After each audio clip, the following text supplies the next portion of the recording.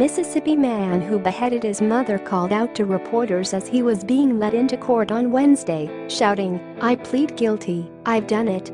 Earlier this month, Terrell Johnson, 29, was detained on murder charges after police discovered his 51-year-old mother's decapitated body in his backyard.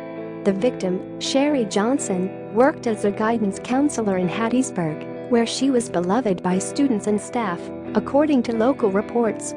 Police had been contacted by relatives and were checking on Sherry when they found her remains. Johnson told concerned family members his mother was on a cruise, but she had previously never mentioned the trip. According to the Sun-Herald, it was revealed in court Wednesday Johnson confessed to the murder after first insisting his mother was fine and with friends on the cruise. Testimony reveals he told investigators he beat his mother and that the attack got out of hand.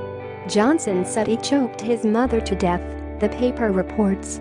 The Sun-Herald reports he told detectives he then cut his mother's head off with a butter knife, at times using his hands and teeth to decapitate the body. Sherry's head was found 15 feet from her body.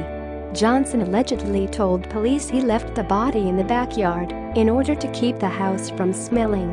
Johnson's attorney, Jim Davis, acknowledged his client killed and decapitated his mother and told reporters he is considering an insanity defense. People was not able to reach Davis Friday. Tags Crime News Murder News.